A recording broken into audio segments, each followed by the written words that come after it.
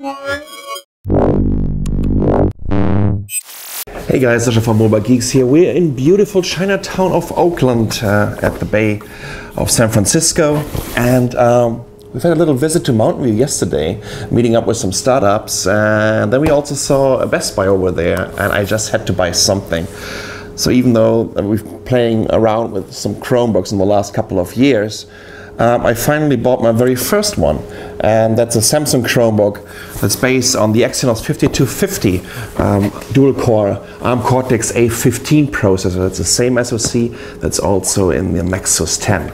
And of course, we are about to unbox this. Unfortunately, I couldn't get the 3G version anymore, so this is the Wi-Fi version that was $249, and with Texas and California, it's like $276 or something. Let's just open the box. And we have a little welcome to your Chromebook, quick start guide, and then there's an even more complex quick start guide, safety precautions, warranty information, and that's about it. Over here we have the PSU, pretty small one. And last but not least, here comes the Chromebook. Here we go. So this is, if I'm not mistaken, this is already like the third generation of the Chromebooks. This is of course the very first one that is based on a RISC processor. As I said, Exynos 5250.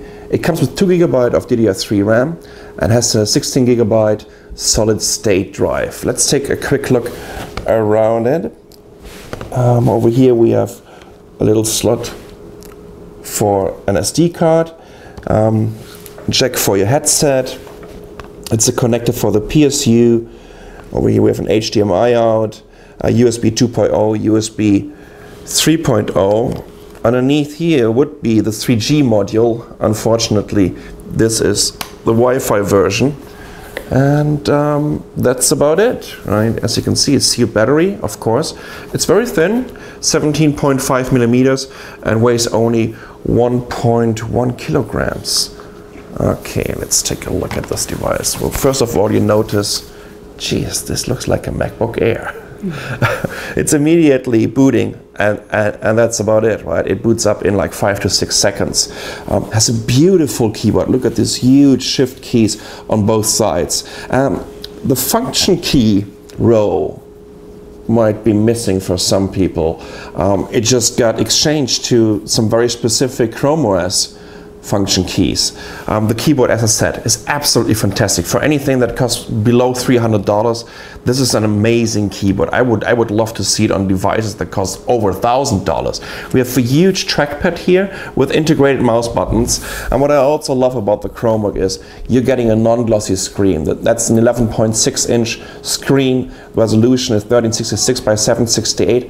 Unfortunately, it is not very bright. It's 200 nit max, and therefore when you're outside it's kind of hard to use. So just to give you an idea of the size of the Chromebook, we're going to compare it to the Acer Aspire S7, which is the Ultrabook that I'm using on a daily basis right now. It's also an 11.6-inch device, but it comes with a touch screen, has a 1080p display, and of course a way faster processor. This is a Core i5 Ivy Bridge ULV processor. You can see, well, they look pretty similar in terms of their form factor, right? But if you're just stacking them up, you will also notice that the S7 is quite thinner. And in terms of the weight, they're almost the same. I think this was like 1.2 kilograms. This is 1.1. So they're definitely playing in the same league, at least when it comes to the form factor, because when it comes to the price, this is over $1,000, like $1,100 with 128 gigabyte SSD, while the Chromebook only costs $249. You can also see a difference when we're looking at the keyboards here. Oh, just to let you know, I have an anti-glossy foil on my Acer Aspire S7.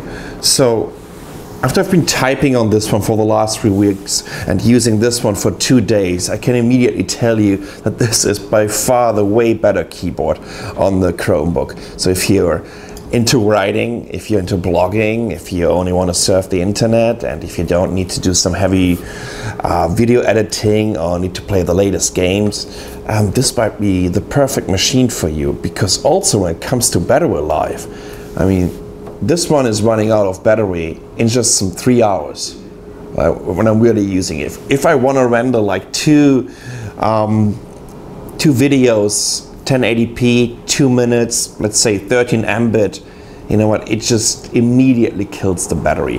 Just 2 videos of like 2 minutes length.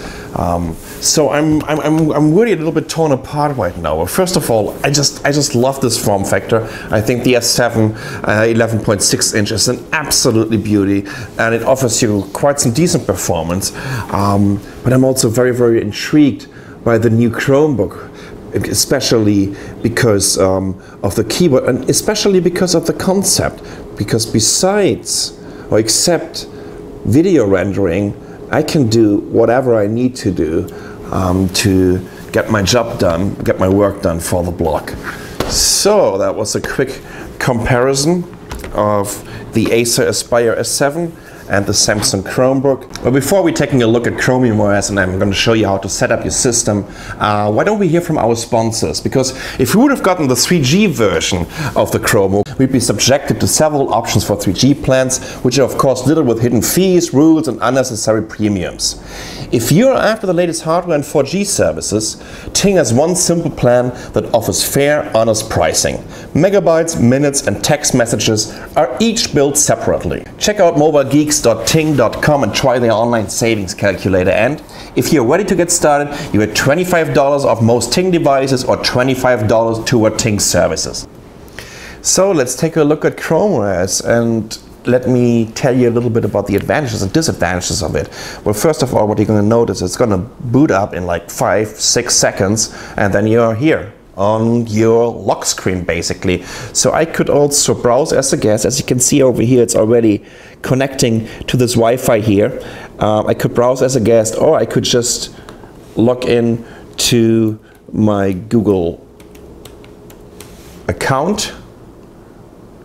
I have to admit that I've set it up already earlier. It just takes you like 2 minutes. Just log in with your Google account. It's downloading some updates. It asks for a reboot, and there you go. So that's it. If you were expecting some fancy animations or whatever and Windows popping up, I'm sorry to disappoint you, but this is how the desktop looks like. You only have like 3 quick links here. That's the Google Chrome, that's for YouTube, and that's for all your apps. As soon as you're logged in with your Google account, you can access all the apps that you were using also on the other computers. So I've been pre-installing a bunch of games that you can also tell you a little bit about the performance of it, but we're going to talk about this some later. Over here I have a little pop-up menu that leads me to the settings, and it tells me also about the Wi-Fi network I'm connected to. The Bluetooth is disabled, and over here I can do the volume control. And as soon as you're clicking, oops, missed that one. As soon as you're clicking on settings, it takes you to Chrome settings. And most of you guys that are using a Chrome browser are kind of familiar with this. Well, it's a little bit different, as you can see already here. We have the internet connections. I can set the wallpaper, and you know what, it gives you quite some options. There you go. So we have urban landscape, you know, all kinds of pre-installed wallpapers. No, actually not pre-installed, but it's downloading them from the cloud, and then they're just adding it to your laptop. I decided for a dark theme, I decided for a dark wallpaper, because I really wanted to see how much battery life I can get out of this device. This is running on a 2-cell battery with only 30 watt-hours, and Google is saying, okay, you know what, it will last like some 6.5 hours. I just want to make sure that I can confirm this, or maybe I can get even more out of this. You can also set up the touchpad speed here, my search engines, and that's about it. I can add additional users, of course, if you have additional Google accounts, time zone, privacies, whatever, right? And power wash, which is basically like a factory reset. that you can do with your device. So that's all I can tell you actually about the operating system. It is just a browser. Everything is happening in the browser. And if you're already using Google services like Gmail, like the Google Writer, like the Google Presentation Tool or whatnot, Google Calculator, then I think you're just ready to go. I mean, you log into your Google account and then you can use all these services immediately. But you know what, before this is getting too boring, because once again, this is basically a Chrome browser. Why don't we take a look at the performance of it? Let's take a look at some benchmarks, let's take a look at some games, and let's see how this performs. Let's talk a little bit of the performance of this Chromebook. Well, as you know, this is definitely not comparable to an x86 machine like the Aspire S7 with the Core i5 that I've had earlier and compared it with.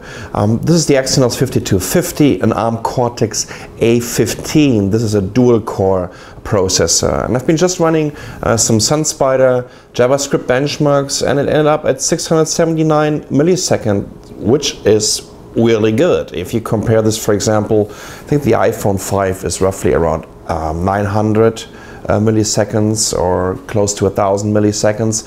So this is quite a fast SoC that we have in here. You can even go and play browser games like Settlers. Look at this one. So this is using Flash. And it works without any problems. Well, it's stuttering a little bit when you're scrolling, right? It's just not perfect, but it's definitely playable. Maybe we want to close this here, and I'm going to show you this World Tour Golf that I've just installed on here. Well, once and for all, this isn't a gaming device, yeah. But still, if you want to play some games in a browser, it definitely works. Let me just try this. Oops.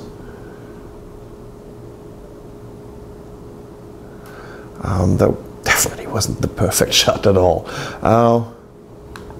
Once more, I've been opening a bunch of games in the background. This is Tank Eye Online, and now it's just the only game that is running here, and I think this is definitely playable.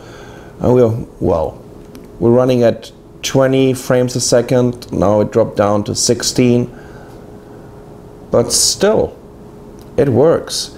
And there are a bunch of games available in the Chrome Web Store.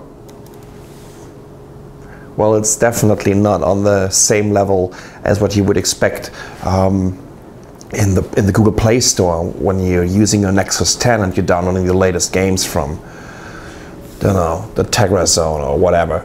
But this just tells you that it definitely will provide enough performance to do these simple games.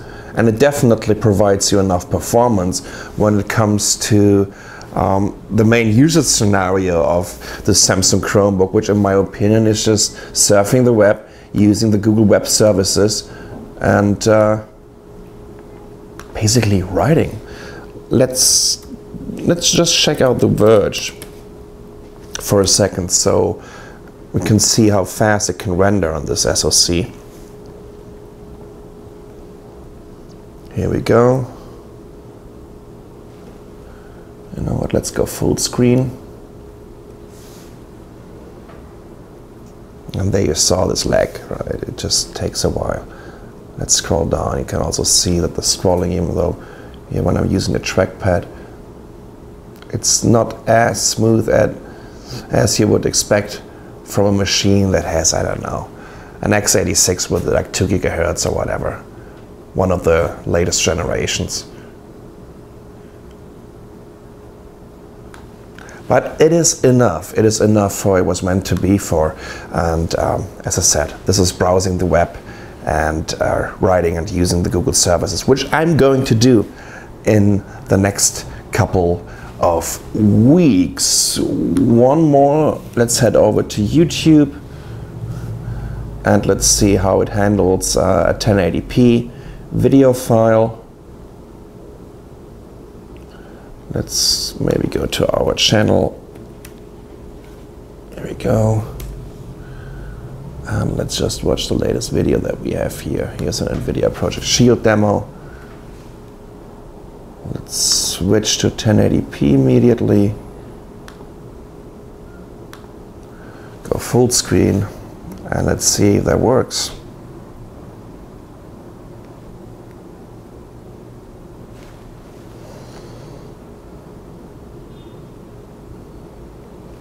Well, obviously. Well, we have no sound. It's the new NVIDIA Project Shield, a fantastic new gaming console. Here we go. There's a little lag and stuttering when you're switching into full screen, but as soon as you're in there, well, 1080p is definitely smooth. But I mean, come on, you can run 1080p on an ARM Cortex A8 single-core processor. The way you can handle it, the build quality. So just to wrap it up, right, what can you expect when you're getting this Chromebook? After just the first 2 days of playing with this device, you know, I have to tell you, this is a very, very appealing, is it a netbook, is it a laptop, is it a Chromebook? How do you really want to define this? Is it a cloud book? Because all the services that you're using are basically in the cloud. What I like about this is it's just very thin, it is very light, and it has one of the best keyboards that is available. Not only in this $250 or $300 space, but you know what, in general, I would love to have this keyboard on my like $1,200 Acer Aspire S7, which is like 5 or 6 times faster at least, but I would love to use this amazing keyboard here. It definitely has one disadvantage for me. I can't do video editing. I need to do video editing. And on top of it, the screen only supports 1366 by 768, and I'm used to 1080p displays even on an 11.6-inch form factor. Plus, what I just don't like, can you see this? The color change. The screen is definitely not the best one on the market, especially when it comes to the viewing angles, the horizontal viewing angles. Vertical, it's no problem at all, but the horizontal viewing angles are definitely not the best. Plus, it could be a lot brighter in my opinion. Let's go to full brightness. That's the full brightness. It's 200 nit, and that's not enough if you want to go outside into the bright sunlight. That's not going to work out at all. But performance-wise, I think that's all you need if you just want to surf the internet, if you want to do some blogging, if you want to use all the Google Office services, cloud services that are available. And for this price, I think this is an absolutely killer. The new Samsung Chromebook, that's the first impression, unboxing, comparison, some, well, called it benchmarks, what I did with these games and with YouTube and whatnot, and surfing. And yeah, I think this is a really cool platform, definitely. The question is if it just gives you enough options to do all your work, and that's up to you. If this fits your user scenario, I think for $250 or $249 for the Wi-Fi version, and the 3G version is $329, this is just the best deal that is available right now. I'm Sasha from Mobile Geeks. Thanks for watching.